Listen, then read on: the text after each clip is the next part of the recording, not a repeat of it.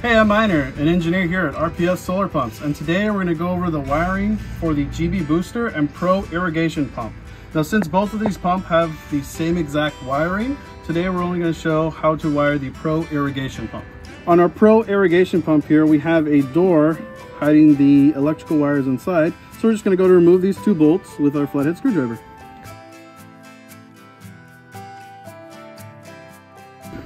So behind this door cover plate, we're going to find 9 wires labeled 1 through 9. Wires 4, 5, and 6 actually come pre-wire nutted for you and do not need to be disturbed. So we're only going to be taking a look at the remaining wires. As you start to pull out these wires, you'll notice that some of them already come joined together. And so you have wires 1 and 7, 8 and 2, and 9 and 3 already joined together. As you pull the wires out, you can actually see that they are numbered on the wire itself. So you can see here that we have wires 9 and 3 already paired. So we went ahead and pre-strip and cut our pump wire, and now we are ready to join it using our wire nuts in accordance to the diagram you see on the screen. When using wire nuts, you want to make sure that there's no exposed wire beneath the plastic part of the wire nut cap.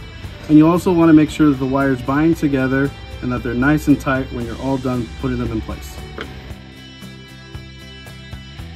For our next step, we're going to take our ground green pump wire and securely fasten it down to our green ground bolt. Using our flathead, we'll go ahead and remove that.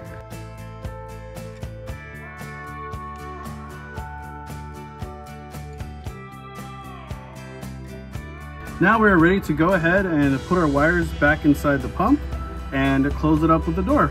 Now do take note that there are slots on the side here for the wires to actually sit on, and the door itself has water resistant sponges.